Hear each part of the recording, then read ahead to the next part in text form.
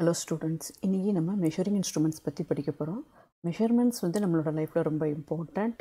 உங்களுக்கு நிறைய விதமான மெஷரிங் இன்ஸ்ட்ருமெண்ட்ஸ் பற்றி தெரியும், நீங்கள் நிறைய யூஸ் பண்ணிகிட்ருக்கீங்க. For example ruler, inch tape, voltmeter, ammeter, இந்த மாதிரி நிறைய மெஷரிங் இன்ஸ்ட்ருமெண்ட் யூஸ் பண்ணுறோம். அது மாதிரி ஒரு மெஷரிங் இன்ஸ்ட்ருமெண்ட்ஸ் தான் micrometre screw gauge. Micrometre screw கேஜை நீங்கள் எங்கே பார்க்கலான்னா உங்களோட ஃபிசிக்ஸ் லேபில் பார்க்கலாம். ஃபிசிக்ஸ் லேபில் வந்து நீங்கள் ஒரு தின் ஆப்ஜெக்டோட திக்னஸை மெஷர் பண்ணுறதுக்கு நீங்கள் மைக்ரோமீட்டர் ஸ்க்ரூ கேஜ் யூஸ் பண்ணுவீங்க. ஸோ இந்த வீடியோவில் நீங்கள் ஒரு ஸ்க்ரூ கேஜோட பார்ட்ஸ் அப்புறம் அதோட ஒர்க்கிங் பற்றி தெரிஞ்சுக்க போகிறீங்க.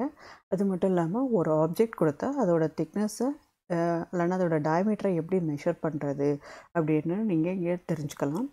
ஸோ இப்போ இந்த இதில் நீங்கள் வந்து எந்தெந்த மாதிரியான ஆப்ஜெக்ட்ஸோட திக்னஸ் மெஷர் பண்ணிக்கலாம்னா வயர், டின் ஷீட், அதேமாதிரி லெட் ஷார்ட்ஸ், இதோட டயமீட்டர் இல்லைன்னா அதோட திக்னஸ் வந்து நீங்கள் மெஷர் பண்ணிக்கலாம். ஸோ ஸ்க்ரூ கேஜ் வந்து ஒரு வெரி ஸ்மால் இன்ஸ்ட்ருமெண்ட். இதை வச்சு ஒரு ஒரு ஆப்ஜெக்டோட திக்னஸ் வந்து மெஷர் பண்ணுறோம். அந்த ஆப்ஜெக்டோட திக்னஸ் வந்து எந்த ரேஞ்ச் வரை இருக்கலாம்னா 0.01 மில்லிமீட்டர் ரேஞ்ச் வரைக்கும் இருக்கலாம். ஃபார் எக்ஸாம்பிள் இங்கே ஒரு ரூலர் கொடுத்துருக்கு. இந்த ரூலரில் ஒரு ரெக்டாங்கிள் மார்க் பண்ணியிருக்கோம். இந்த ரெக்டாங்கிளோட விட்த் வந்து 1 mm. இந்த ரெக்டாங்கிளை நம்ம வந்து 10 செக்ஷன்ஸாக வேர்ட்டிக்கலாக நம்ம வந்து டிவைட் பண்ணால் எவ்வளோ தின்னாக இருக்குமோ அந்த தின் அளவுக்கு இருக்கிற ஆப்ஜெக்ட்ஸோட திக்னஸை கூட நம்மளால் ஸ்க்ரூ கேஜ் வச்சு மெஷர் பண்ண முடியும். For example 0.01 millimetre. For example இது ஒரு தின் வயர், அப்புறம் இங்கே ஒரு தின் பேப்பர் எடுத்திருக்கோம். இதோட திக்னஸை வந்து நம்ம இந்த ஸ்க்ரூ கேஜஸ் வச்சு நம்ம மெஷர் பண்ணுறோம். இது ஒரு மெட்டல் பார்ட். இந்த மெட்டல் பார்ட்டோட டயமீட்டர் வேணும் இங்கே. ஸோ இந்த டயமீட்டரை மெஷர் பண்ணுறதுக்கு நம்ம இங்கே ஸ்க்ரூ கேஜ் யூஸ் பண்ணியிருக்கிறோம். ஸோ நெக்ஸ்ட் நம்ம பார்க்க போகிறது வந்து ஸ்க்ரூ கேஜோட பார்ட்ஸ். ஸோ இதோட இம்பார்ட்டண்ட் பார்ட் பார்த்தோம்னா இதில் ஒரு யூ ஷேப் ஃப்ரேம் இருக்கும், அதோட ஒரு சிலிண்ட்ரிக்கல் பார்ட் இருக்கும். இந்த சிலிண்ட்ரிக்கல் பார்ட் தான் நமக்கு இம்பார்ட்டண்ட். இந்த சிலிண்ட்ரிக்கல் பார்ட்டில் வந்து வி ஹாவ் 2 ஸ்கேல்ஸ். ஒன்று வந்து bit scale and another one வந்து ஹெட் ஸ்கேல். ஸோ இந்த bit scale and head scale பற்றி நம்ம நெக்ஸ்ட் ஸ்லைட்ஸில் பார்க்க போகிறோம். ஸோ அதுக்கு முன்னாடி நமக்கு types of screw gauge. So இந்த பிட் ஸ்கேலை பேஸ் பண்ணி நம்ம இங்கே 2 விதமான ஸ்க்ரூ கேஜ் இருக்குது. ஸோ ஃபார் எக்ஸாம்பிள் இதில் பார்த்தோம்னா பிட் ஸ்கேலோட இது ரீடிங்ஸ் எப்படி மார்க் பண்ணியிருக்காங்கன்னா இங்கே 0, அப்புறம் 1, 2, 3 அது மாதிரி மார்க் பண்ணியிருக்காங்க. ஸோ இப்போ இங்கே 2 லைனுக்கு இடையில் உள்ள டிஸ்டன்ஸ் பார்த்தோம்னா நமக்கு 1 மில்லிமீட்டர் டிஸ்டன்ஸ் இருக்குது. அதே மாதிரி இந்த ஹெட் ஸ்கேல் பார்த்தோம்னா ஹெட் ஸ்கேலில் வந்து 0 to 100 டிவிஷன்ஸ் மார்க் பண்ணியிருக்காங்க. ஸோ இந்த நெக்ஸ்ட்டு இருக்கிற இந்த ஸ்க்ரூ கேஜில் பார்த்தோம்னா பிட் ஸ்கேல் வந்து கம்ப்ளீட்டாக டிஃப்ரெண்ட்டாக இருக்குது. இங்கே பிட் ஸ்கேல் பார்த்தோம்னா 0, கீழே வந்து நமக்கு 0.5 இருக்குது, தென் 1, 1.5, 2, 2.5 அது மாதிரியாக மார்க் பண்ணியிருக்காங்க. ஸோ இங்கே உங்களுக்கு மினிமம் டிஸ்டன்ஸ் பார்த்தோம்னா 0.5. ஸோ இங்கே இந்த 2 லைனுக்கு இடையில் உள்ள டிஸ்டன்ஸ் வந்து 0.5 mm. ஸோ இதுதான் இங்கே மினிமம் வேல்யூ. பட் இந்த ஸ்க்ரூ கேஜில் நமக்கு மினிமம் டிஸ்டன்ஸ் வந்து 1 mm இருக்குது. ஸோ அதே மாதிரி இங்கே ஹெட் ஸ்கேலில் வந்து 0 to 100 டிவிஷன்ஸ் மார்க் பண்ணியிருக்காங்க. பட் இந்த ஸ்கேலில் நமக்கு 0 to 50 டிவிஷன்ஸ் மார்க் பண்ணியிருக்காங்க. நெக்ஸ்ட்டு நம்ம பார்க்க போகிறது வந்து principal of the screw gauge. So principal இல்லைனா working of the screw gauge பார்க்க போகிறோம். இந்த ஸ்க்ரூ கேஜ் வந்து ஒர்க் ஆகிறது பார்த்தோம்னா ஒரு சிம்பிளான ஸ்க்ரூ எப்படி ஒர்க் ஆகுதோ அதே மாதிரி தான் நமக்கு இந்த ஸ்க்ரூ கேஜும் ஒர்க் ஆகுது. ஃபார் எக்ஸாம்பிள் இப்போ ஒரு ஸ்க்ரூ வச்சு நம்ம ஒரு ஆப்ஜெக்டை வந்து வாலில் ஃபிக்ஸ் பண்ண போகிறோம். ஸோ அப்போ அதுக்கு வந்து நம்ம ஸ்க்ரூ ட்ரைவர்ஸ் யூஸ் பண்ணி ஸ்க்ரூவை வந்து ரொட்டேட் பண்ணுறோம். ஸோ அந்த ரொட்டேஷனால் இந்த ஸ்க்ரூ வந்து என்ன செய்யுதுன்னா உங்களுக்கு வால்குள்ளே கொஞ்சம் மூவ் ஆகுது.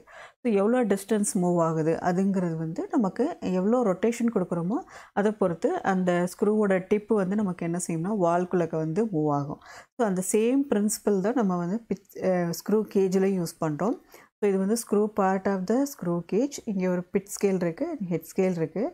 இப்போ இந்த இங்கே ஆப்ஜெக்ட் வச்சுட்டு நம்ம ஹெட் ஸ்கேலை வச்சு ரொட்டேட் பண்ணுறப்ப நமக்கு இந்த ஸ்க்ரூ மூவ் ஆகும். ஸோ இந்த ஸ்க்ரூ எவ்வளோ தூரத்துக்கு மூவ் ஆகுதுங்கிறத வந்து நம்ம இந்த பிட் ஸ்கேலில் வந்து நம்ம நோட் பண்ணிக்கலாம். ஸோ இதோட ஒர்க்கிங் பிரின்சிபல் பார்த்தோம்னா it's like the principal of the simple screw. So இது போக நம்ம வந்து இந்த ஸ்க்ரூவில் இருக்கிற இந்த ரிங்ஸ் மாதிரி இருக்கிற பேட்டர்ன்ஸை நம்ம என்ன சொல்கிறோம்னா த்ரெட்டுன்னு சொல்கிறோம். இந்த 2 த்ரெட்டுக்கு இடையில் உள்ள டிஸ்டன்ஸை வந்து பிச்சுன்னு சொல்கிறோம். ஸோ இப்போ அதே மாதிரி pitch of the screw gauge. So pitch of the screw கேஜ்னால் என்னென்னு பார்க்கணும்.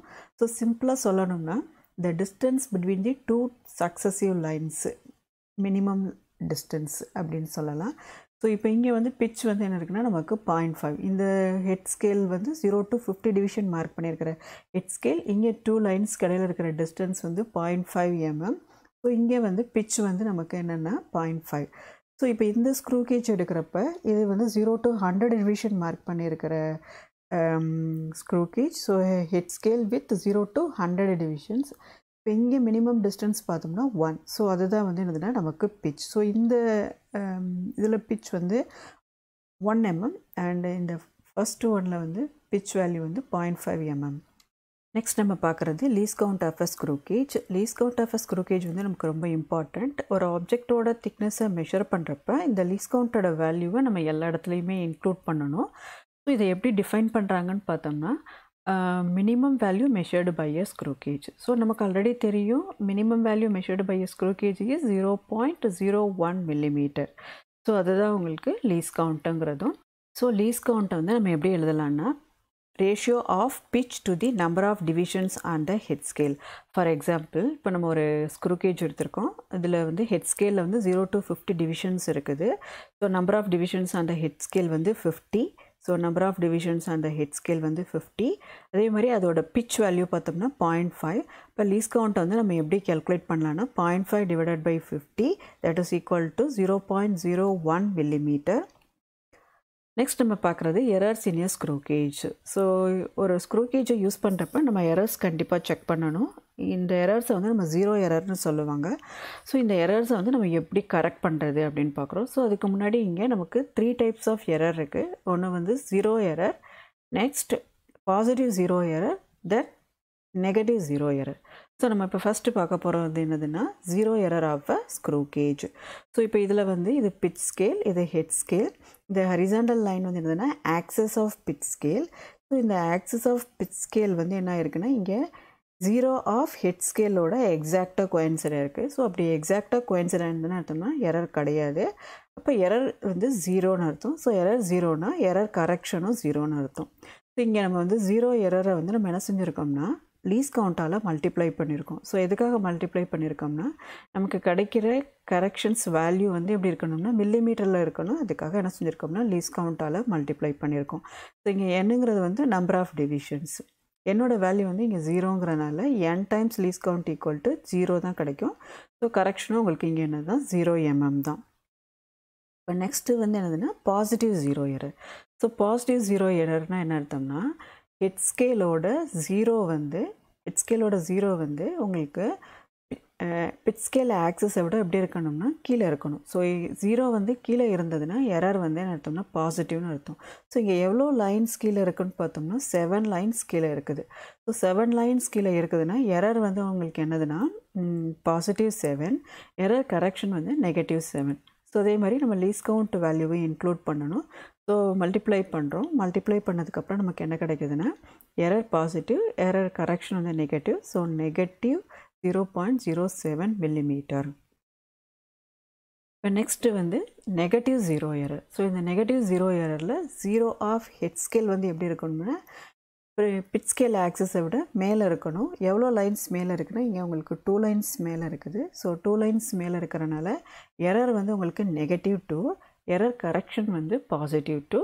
அப்புறம் மல்டிப்ளை பண்ணுறோம் லீஸ்ட் கவுண்ட்டை வச்சு. ஸோ நமக்கு வந்து கரெக்ஷன் வந்து 0.02 millimeter. ஸோ இப்போ இது வரைக்கும் நம்ம வந்து ஒரு ஸ்க்ரூ கேஜோட எரர்ஸ் எப்படி இருக்கும், அந்த எரர்ஸை வந்து எப்படி கரெக்ட் பண்ணுறது அப்படின்னு பார்த்துருக்கோம். ஸோ இப்போ நம்ம வந்து ரியலாக ஒரு ஆப்ஜெக்ட் நம்ம கையில் கொடுத்து அந்த ஆப்ஜெக்டோட திக்னஸை வந்து எப்படி மெஷர் பண்ணலாம் ஸ்க்ரூ கேஜை வச்சு அப்படிங்கிறத நம்ம தெரிஞ்சுக்கலாம். இது வந்து ஒரு 2 step process. So as usual முதல்ல வந்து எரர்ஸ் செக் பண்ணணும். ஸோ நம்பர் ஆஃப் டிவிஷன்ஸ் எவ்வளோ கரெக்ட் பண்ணணுங்கிறத நம்ம ஃபைண்ட் அவுட் பண்ணணும். பண்ணிவிட்டு அதுக்கப்புறம் ஆப்ஜெக்டை வந்து 2 ஸ்க்ரூஸ்க்கு இடையில ப்ளேஸ் பண்ணிவிட்டு எப்படி நம்ம ரீடிங்ஸ் நோட் டவுன் பண்ணணும் அப்படிங்கிறத நம்ம பார்க்கலாம்.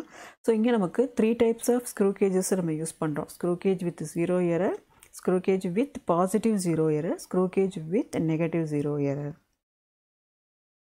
இப்போ ஃபஸ்ட்டு வந்து ஸ்க்ரூ கேஜ் வித் 0 எரர் பார்க்குறோம். ஸோ இதோட pitch scale access then 0 of head scale எல்லாம் எப்படி இருக்குன்னா ஸ்ட்ரைட் லைனாக இருக்குது. ஸோ ஸ்ட்ரைட் லைனாக இருக்கிறனால error 0, error கரெக்ஷனும் 0.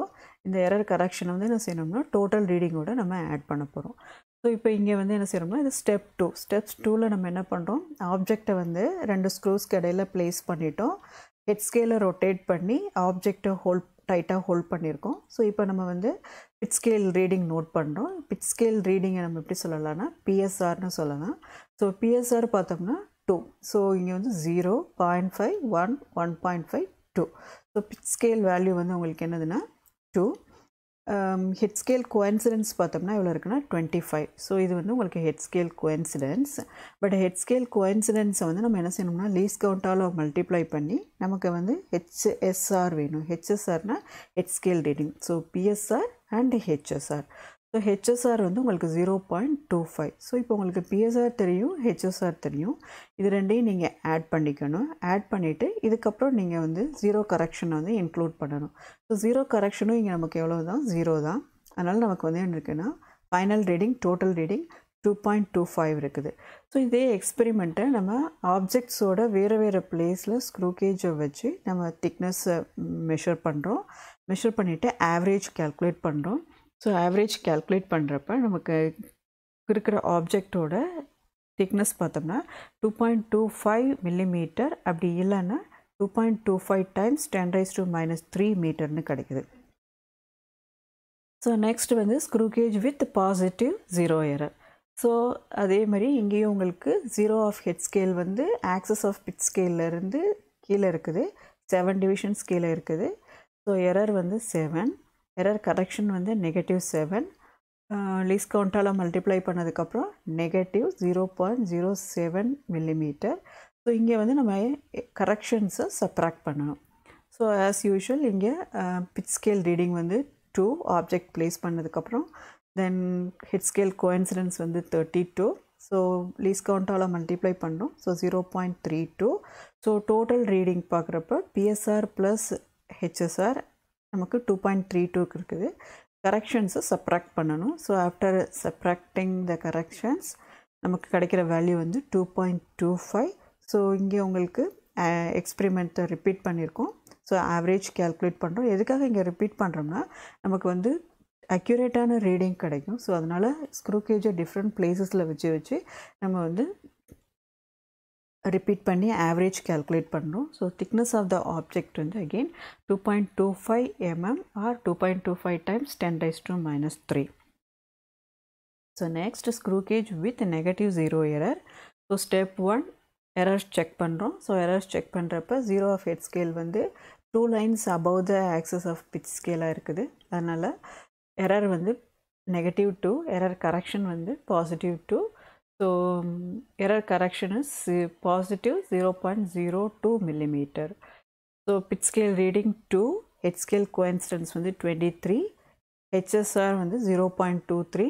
So PSR plus HSR பார்த்தோம்னா 2.23 இருக்குது.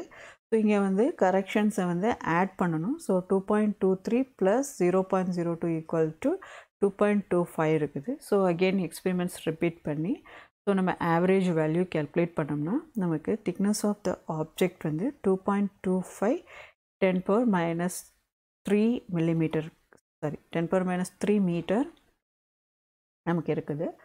ஸோ இங்கே வந்து நீங்கள் டிஜிட்டல் ஸ்க்ரூ கேஜஸ் பார்க்குறீங்க. டிஜிட்டல் ஸ்க்ரூ கேஜஸ் வந்து உங்களுக்கு டைரெக்டாக நீங்கள் ரீடிங்கை நோட் பண்ணிடலாம். ஸோ இங்கே உங்களுக்கு பிட் ஸ்கேல் அண்ட் ஹெட் ஸ்கேல்லேருந்தும் நீங்கள் பண்ணலாம், இல்லைன்னா டைரெக்டாக நீங்கள் வந்து உங்களோட வேல்யூவை வந்து இதில் பார்த்துக்கலாம். தேங்க்யூ.